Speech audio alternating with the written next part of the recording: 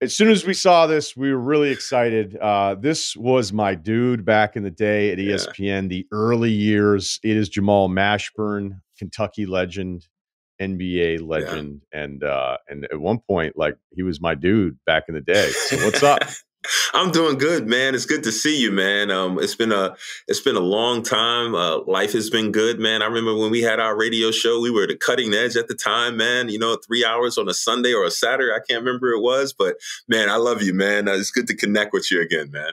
So here's what's funny about Jamal. For me especially too, because like I just started working at ESPN, and I'd been around guys that played at that point because I'd been working in Hmm. Boston for a few years. So I started at the very beginning of '06, and then they gave me this NBA show with Jamal where it was early Sunday mornings, and then I would do the baseball show. I go back to the Yeah. hotel, and then I come back and do the baseball show the same day. And I loved it.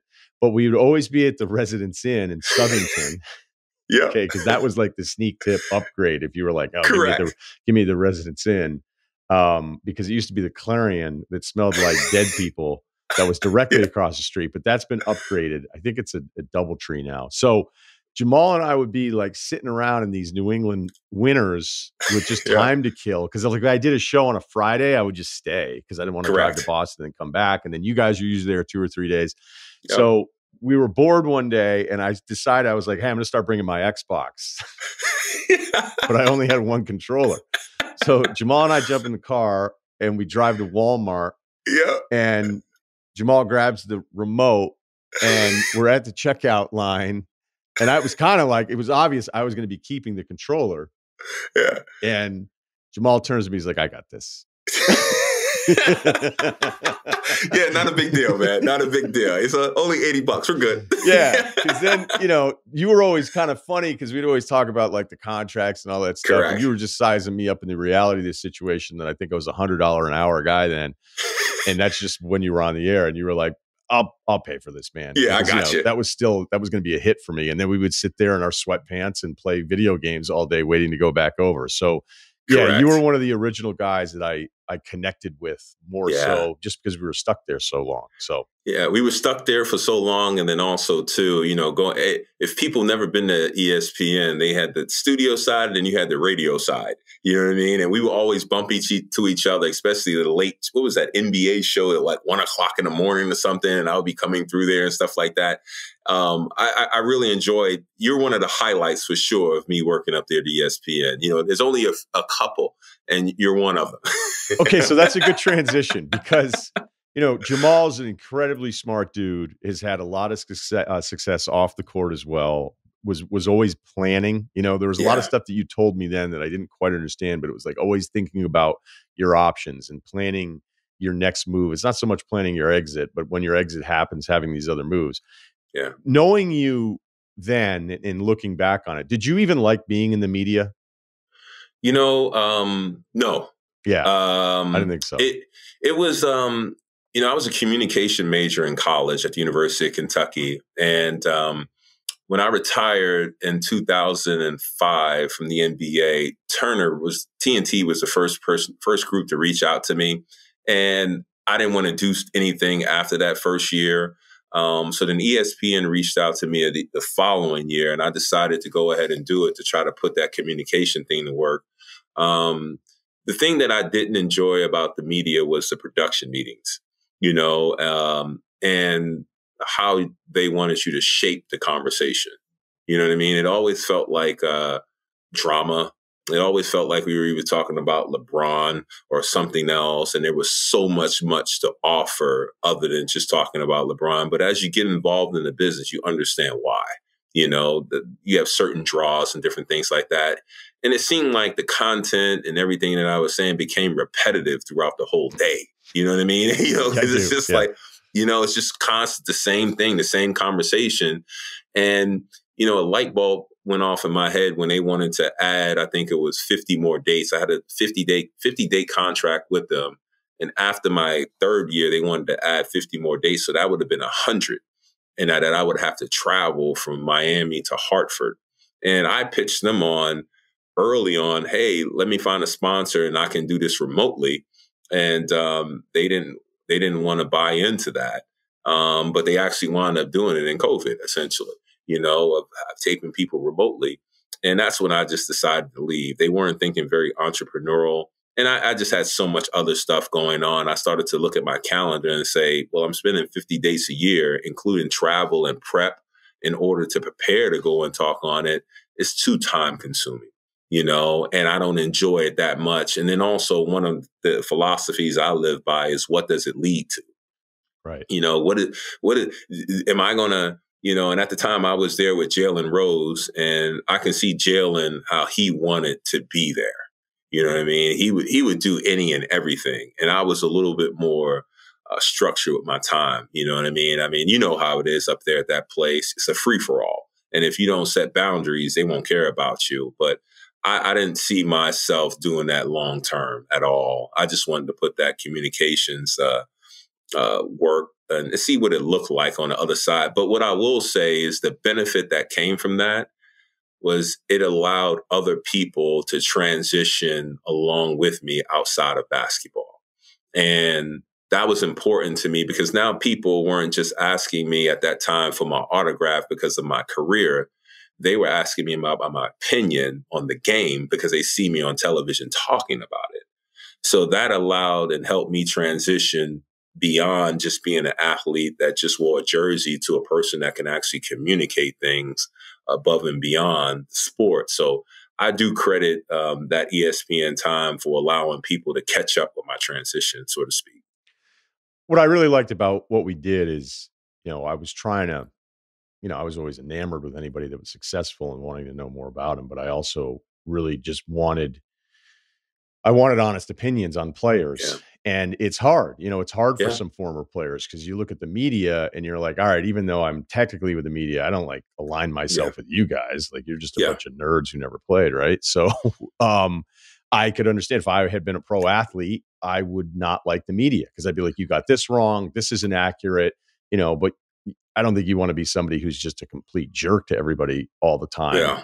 But there would be players that would come in and say, this has happened with coaches probably more so than even with players, that would come in acting like they weren't really working there when they worked there. And what I always liked about you is that you didn't have any hangups. Like, if I asked you a question about a player, you were going to tell me exactly how you felt. You weren't going to play this role of like, hey, I'm a former player, so I always have to stick with all these guys. So the reason I bring that up is that when you see the content now that is so different, and how fast this has moved, and all these former NBA players with podcasts, and you see it now, like, I know you don't feel left out, but are you surprised how often, like, let me just put it this way. There's so many times where I'm like, even though I can put all this time into it, I can't really know if I'm right about everything, what's going on with the team, because I'm not around it every day. I'm not actually on the staff or any of that kind of stuff. But then I'll see guys that used to play say shit, and I'm like, well, I'm okay. Like, now I'm not that worried about it, because I can't believe how crazy some of the opinions get from the guys that actually played. Yeah, I think, I actually saw the transition when we were up at ESPN, when they were talking about cable and how expensive cable was, and people were cutting the cord and getting away, and there were going to be streaming packages and different things like that. So I started to notice that players also, along with social media, Instagram, Twitter, and all these different things, they wanted to control their voice and their narrative. And they didn't want it. Usually that voice was controlled by the beat writer of the team, right? Or the marketing agent, or whatever it may be, or the sponsor would contribute to that as well. So, once social media started to arrive, and now you can have direct access to the player, and he can have his own opinion, I think it had, at that time, is a little bit more authentic. Now it's a little bit more commercialized at this particular point, where people are just getting people on their podcasts or creating these podcasts. They really don't have any structure. They don't really don't have, the best thing that they do have is their contacts and their relationship with current players. That's the currency that most of these guys have. And you can be a little bit more outlandish. And I think the pro athlete has recognized nowadays that, with the But the cable channels and the news channels have always recognized that drama and outlandish talk sells. That click sells. So the further and further you can be outside of the norm, you're going to draw people to your particular landing page or to your particular platform. I think the one thing that they have to be conscious of, and if I were them getting involved in media, I would have a background in journalism and structure it in a way to make yourself unique, to ask the right questions, to be thoughtful, to pull the right information. Because sometimes I watch guys and I'm like, well, dang, why you ain't expand on that? Why you ain't ask a follow-up question? You know what I mean? Or take them down this particular path. So I think we're at a crossroads now. And I think with gambling and all the promotion that is behind that, you're going to see a lot more podcast platforms pop up with former players. But then I think you'll have the slimming effect where the ones that are serious about it and really work on that craft, they'll be the ones that'll be standing the longest. Let's talk some hoops. You're down in Miami. Obviously, you played for the Heat. You get traded there from Dallas. I imagine you're not even remote. I was going to ask, who are you more surprised that's still in the game? Your college coach, Rick Pitino, or Pat Riley still running this organization back when you played for him? Coming up on 30 years here. But I don't think it's surprising that either are this still plugged into the game. You know what? I knew when the first time I met Rick Pitino, when I first got a hold of him was 5-star basketball camp when he was the head coach of Providence College. And he used to do these motivational things and teaching clinics at 5-star camp where all good players would go to. It's like a rite of passage almost, He's a lifer, man. He's a lifer, man. He'll be coaching. I don't think he'll ever retire. You know what I mean? Pat Riley, a little different. The way he's positioned himself with the Miami Heat, he can't afford to retire. You know what I mean? So he is the Miami Heat. You know what I mean? So when people think of the Miami Heat, it's a very unique situation where, just like San Antonio, when you think of San Antonio, you think of Greg Popovich. Ever since Tim Duncan and David Robinson, Manu Ginobili, and Tony Parker have moved on, you think of Greg Popovich. Same thing with Pat Riley. You think of the Miami Heat, you think of Pat Riley. And those guys are life for wealth of knowledge. I'm a Heat season ticket holder. I sit right there on the floor right in front of Pat Riley. So I come in and say hello to him all the time. He's a lot more calmer and milder than these days, now that he's not coaching me. Okay, but let me what was the immediate wake-up call of okay, I'm not with the Dallas Mavericks anymore? Interesting story. So this is how I knew I was with the Dallas Mavericks. When I got to the Dallas Mavericks in 1993 from the University of Kentucky, the Dallas Mavericks were the only team, was the last remaining team not to have a chartered plane or a private plane. We flew commercial. And at the University of Kentucky, we flew private. So this is how first, let's lay with that one. You know what I mean? And then when I got to the Miami Heat, and no shade on the Dallas Mavericks when I was there, because they went through a ownership change. They went from Don Carter to Ross Perot Jr. A lot of things happened, different coaches, different things like that. The one thing noticeable difference with the Miami Heat was they were a professional organization. It felt like professional basketball. The accountability, what's the expectation was laid out for you, the work ethic, all that stuff. You were immersed in that Heat culture at that particular time. And it was all about winning at the end of the day. And that's what Pat Riley cared about. As you know, Ryan, not a lot of teams are all about winning in the NBA. They talk about it, but they're not really about it going through their actions. And Pat Riley and the Miami Heat are all about winning. It's all about the front of the jersey rather than the back of the jersey. Even though in the NBA you need stars to win games, you have to buy into that Heat culture in order to be successful.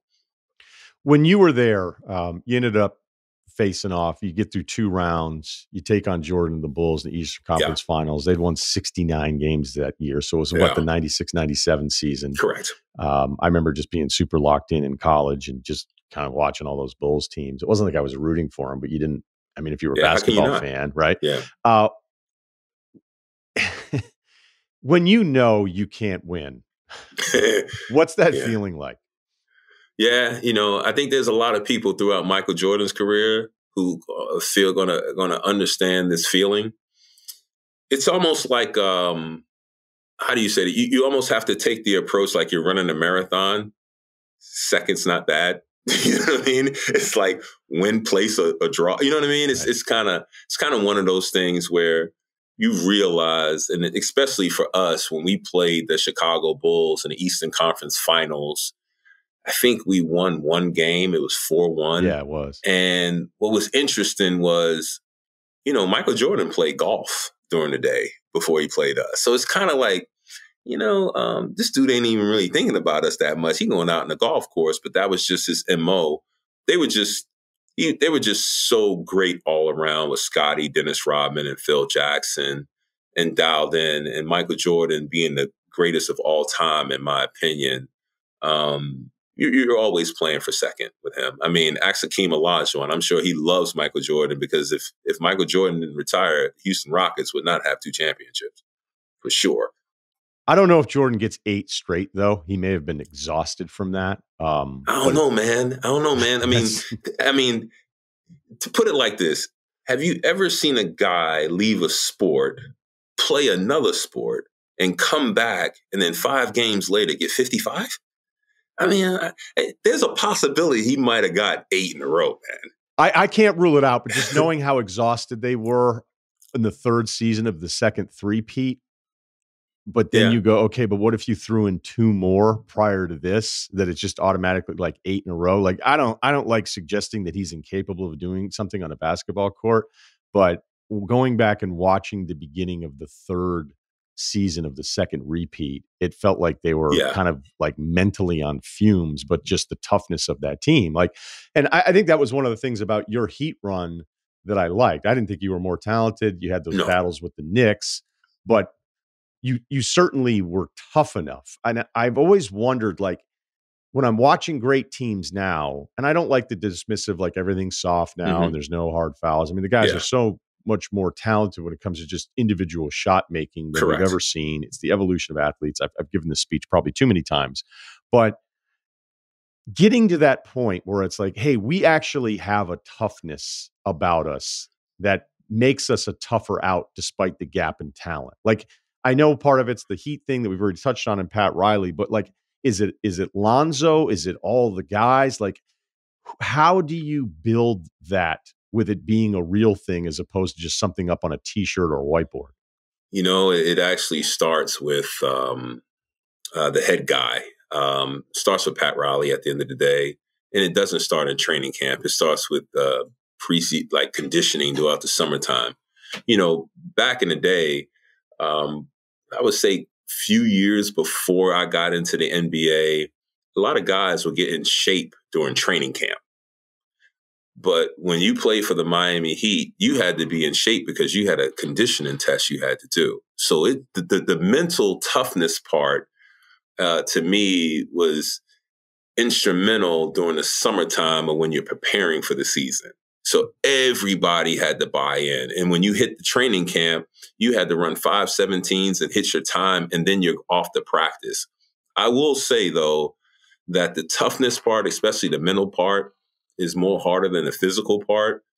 And it does grind on you throughout the season, and especially in an NBA season with 82 games, it grinds on you. So to me, it's one of those things where you have to have a coach who knows how to pull a lever to take some time off throughout the middle of the season. And one of the things that Pat Riley did, and I think the NBA doesn't allow it now, is I remember one year we had won like, I don't know, it was like 16 in a row or something like that. And then we had lost a game and he just jumped off a cliff. And the captains had to go to Pat Riley like, dude, we won 16 in a row. You acting like we were 0-16. We just lost one game. So that following year, Pat Riley changed his MO a little bit, was still tough on us, but he would throw in like little perks. Like he would, we were in, I forgot where we were at. We were playing somewhere on the West Coast and we had 2 days in between. And mid-flight, that dude was like, we're going to Vegas. And he rerouted the plane to Vegas took us to the hotel. Everybody has their own villa. Do what you got to do for 24 hours. We're practicing. Get back on that plane.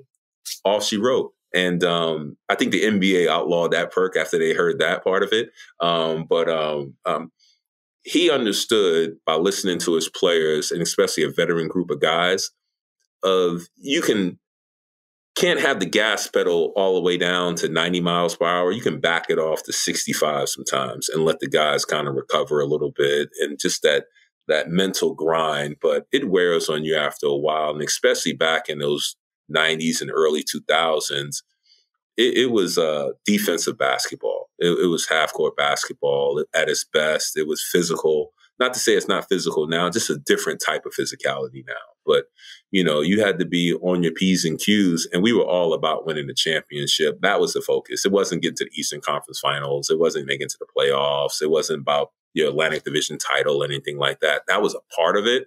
And goals you had to reach in order to get to the ultimate goal of winning the championship. But unfortunately for that group that we had, Michael Jordan was in that era. What was Alonzo like as a teammate?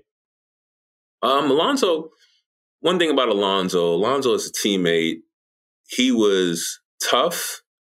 Alonzo, he could be difficult to deal with sometimes. You know what I mean? He could be moody and stuff like that, but that's just a part of it. I mean, but when he got on that court, there was nobody else that I wouldn't want to be in a foxhole with. He came to play every night. And his motor at that size, 6'11", what he can do shot blocking wise, I enjoyed him as a teammate. When we get on the bus, he would sit at the last row and I would sit right in front of him. So we would have conversations and different things. So I got to know him on a much deeper level. Great teammate, would do anything for you, always has a great advice for you. I remember Alonzo would drink like these gallons of waters, man. He'd like, Jamal, you got to drink water, man. I'm like, well, okay, Mr. Fitness guy. You know what I mean? But he was awesome. He was awesome to be around. I still see him. He sits right next to Pat Riley because he's with the Heat staff or an organization and stuff like that. And what's interesting is all those players that I played with, from Tim Hardaway, Alonzo Mourning, just PJ Brown, Vashawn Leonard. I've known Timmy Jr. since he was a little ball kid at our practices where his head was bigger than the basketball, and I know also Trey Mourning, and I see him at the games, went to Georgetown, played a little bit of professional basketball. But what's special is that how old you're getting and all the kids that have grown up that you watched since they were small become men. Awesome time. Well, that's a good transition. Your son's at New Mexico. Yeah. I know he started at Minnesota, so it's his fourth year in. I know he's at Brewster Academy too. Like, what was the experience like for you? Now, look, when you were recruited, it was a different level of attention. Correct. It was also a different era. But what's it like for you watching your son hope to have NBA aspirations and all of it, man? Yeah, he'll get an opportunity. Don't know if it's NBA or overseas, but he will be playing for money at some point. We haven't decided if he's going to take a fifth year. They're still in the hunt for the tournament, so I kind of let that kind of play out a little bit. What's been interesting is his trajectory and how much he's improved. Jay, I had him in a school down in South Florida. He played varsity as an 8th grader and different things like that. His sophomore year, he averaged about 28 points a game. And I challenged him. I said, son, I love you, man, but you ain't that good. You know what I mean? So now, did he think, look, if you're 15 and you're scoring 28 and he's got your last name, like there's probably a time there where, it's a balance of, I want him to be confident, but I also like, hey, your dad was taller. So he's 6'2". And, one thing I do give him credit for is that, I try to keep him away from the game as long as possible. He started, I want to say, at 10 years old, which now is late for a lot of kids. A lot of kids are starting at 3, you know what I mean, dribbling the ball. I put him in everything else besides basketball. He came to me and said he wanted to play it. And we took that journey. And one thing I will say about him, he's very competitive. And the thing that I kind of stress to him is that we are going to seek out the best possible competition, and we're always going to play up. So when it was the opportunity for him when he was at that school in Miami. It's called Gulliver. And I challenged him. I said, I think it's time for you to go to a prep school outside of Florida, because basketball is a little different in Florida. It's much more of a football state, especially in Miami, down in Dade County and Broward County, much more football. So I said, you want to go to Brewster Academy? We looked at IMG, we looked at Mount Verdi, and he said, yeah, he seeks out competition. You know what I mean? I had him playing, when he was 15, he played 15s on the Under Armour circuit. And then I moved him up to 17s on the Under Armour circuit. Then he jumped to the Nike circuit at 17 years old as a 2020 kid, learned so much. And, I think for me, I have to strike the balance between being a dad and also a guy that has a resume that played college basketball at a high level and played professional basketball at a high level. So I approach it from the standpoint where I'm here if you need me. I'll help guide you along the journey, but you're the guy in the driver's seat, and this is your journey. And, don't compare yourself to me. He never does. He just has to be the best version of himself. He's probably a better scorer than I was and a better shooter than I was as a kid, because I had nobody to teach me the game or mechanics. I worked strictly with him on his mechanics when he was a young kid. So he had some advantages that I didn't have, but, I also grew to be 6'8" and he's 6'2". Yeah, that's it. I mean, 6'8". Yeah, blame blame his mother. Blame my ex-wife. Don't blame me. Well, there's a little tone in there. We're gonna may just move on to the next question. One of the things that I always liked was I was asking you about like the business side, and I know you had all these investments and everything. You didn't have like a straightforward agent, right? No, no. I had a. How'd you handle that? So when I first was about to leave early. One of the mandates that Coach Pitino had, he was like, okay, Jamal, we're going to research or interview 4 agents. And by the way, Rick told you to leave, right? He told you you can't come back to Kentucky. Yeah. It's not that he didn't want me to come back. Sure, right. Yeah, you know what I mean? I think me and Rick struck a relationship up on honesty. And that was the main thing that I wanted to kind of, as the laying foundation for me and his relationship, was honesty. Whatever it is, let's sit down and have a conversation about it. Let's chat about it. And that's unique for a kid that's 17 years old going to college, to have a coach that's willing to have that type of relationship with you. And one of the things when I got, was about to sign with the University of Kentucky, I said, hey, you got to let me know when it's my time to leave. If I'm a 4-year player, I'm a 4-year player, all good. But if I can leave early in that, let me know. And he held his word. And he always looked at it as, what's the best interest of the player? The program was going to be, the program when I came, we were rebuilding and we established it. So he understood that he can get other recruits to come in and everything like that to replace me. And Antoine Walker came in later and different things like that. But Coach Pitino sat me in his office after I came back from the first Dream Team experience, and we worked out against them and beat them the first day, and they kicked our butts the rest of the 6 days. And he said, Jamal, you're going to be no less than the 4th overall pick in the following year's draft, which is after my junior year. And he said, after that, we're going to sign an agent and we're going to do a business manager. So after we lost in the Final Four to the Fab Five in New Orleans, Coach Pitino flew back with us and the whole team on that. I think it was that Monday or Tuesday, because we actually watched the championship game and we had interviews set up. I chose a business manager who's today is still my business partner. He's no longer my business manager. After 2 years of that, we became partners and we grew a portfolio of businesses from car dealerships, waste management, to fast food restaurants and different things like that. And then I went through the agent process. I hired an agent and he came to me and was like, well, what do you think you want? I was like, I want 30 million. And he looked at me like, 30 million? Then he went to the Dallas Mavericks and negotiated with them and came back with 19 and a half, Ryan. And I'm like, well, we're a little bit far apart. And that previous year, Jimmy Jackson was selected 4th overall by the Dallas Mavericks and he got 19.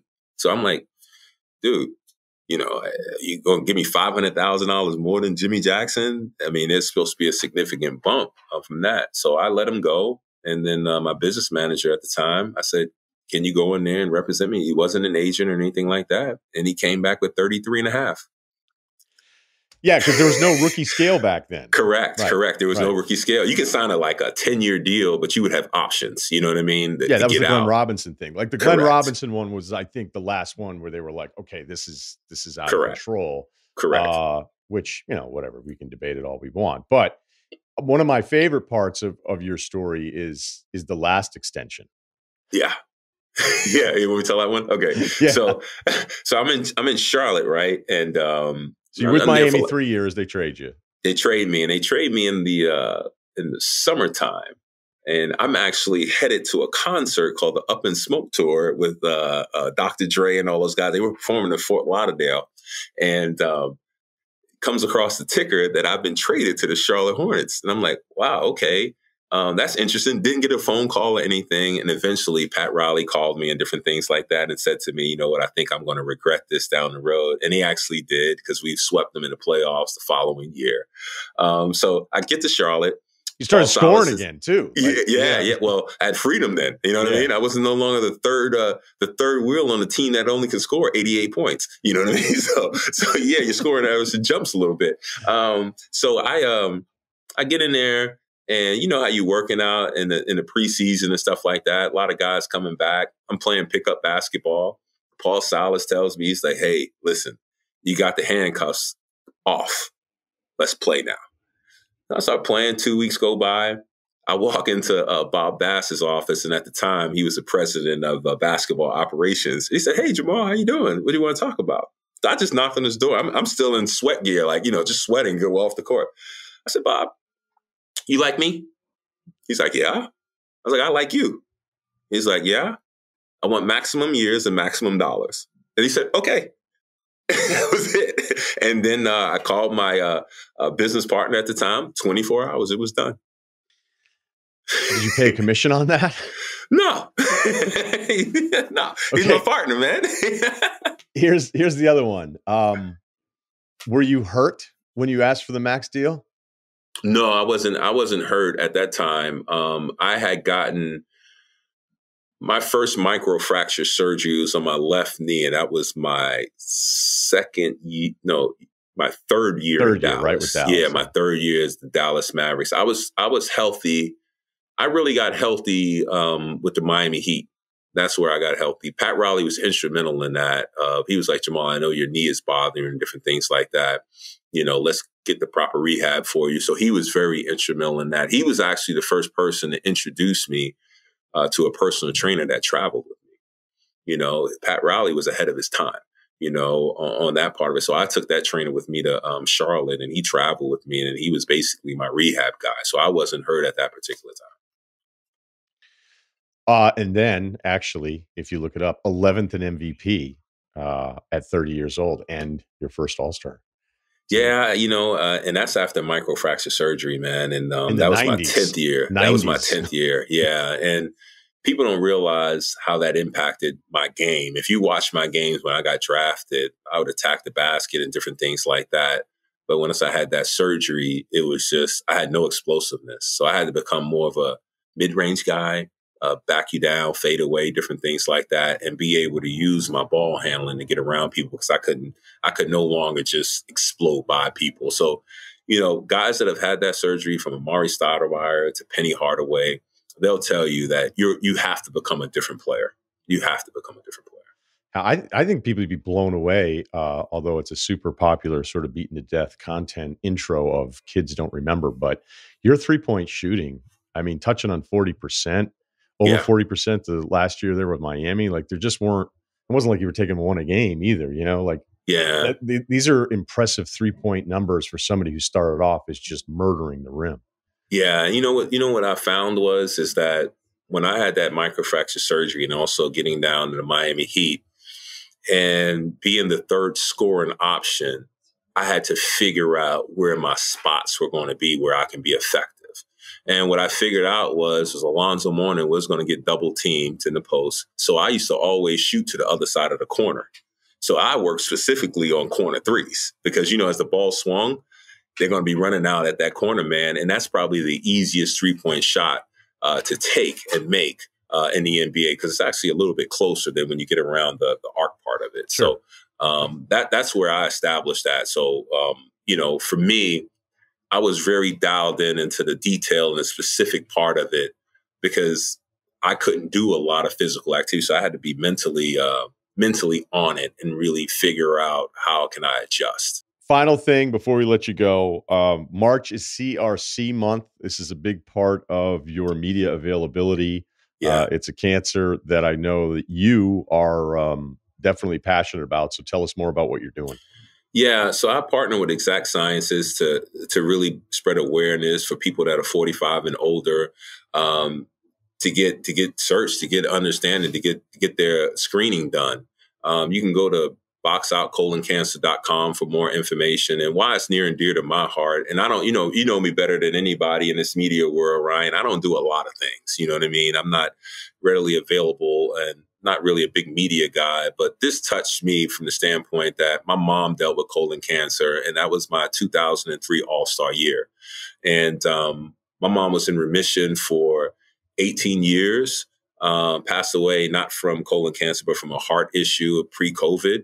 So I've always been on the mission ever since she passed to honor her and spread the message of things that we experience together that can help other people. That's what she would want me to do. I'm an only child, and I was raised by a single mother in Ryen Mashburn. So anything that I can do that shares her experience, what we went through, and if we would have detected early, she probably wouldn't have to deal with some of the healthcare obstacles, meaning like, feeling like when you're in the hospital and she was dealing with colon cancer, she felt like she was just a chart. She didn't feel like a human. And I think a lot of people experience that in our healthcare system. So I want people to get screened earlier if you're 45 and older, because it's a preventable disease, and I think we often, as men, need to have more conversations about our health and our awareness of health and really chat about it and not be so taboo, because I'm under the impression that, you want to be around here as long as possible for your loved ones, watch your grandkids grow up, or have more of a time with your wife or girlfriend, whoever it is. So if there's things that are preventable, so that's why I partner with Exact Sciences to talk about the screening process. So boxoutcoloncancer.com if you want some information, my friend. Right. And on Twitter, at Exact Sciences and at Blue Hats for Colons. And that is the number 4. Hey, Yep. This was far too long, man. It's been years. I don't know how that happens. It's just what happens, but we'll stay in contact. And thanks so much for doing this, Jamal. Appreciate it. Thank you, Ryan, man. I appreciate you, man. You got the number, man. Use it, man. All right. Sounds good. We'll be in contact soon. All right, man. Have a good one. Talk to you later.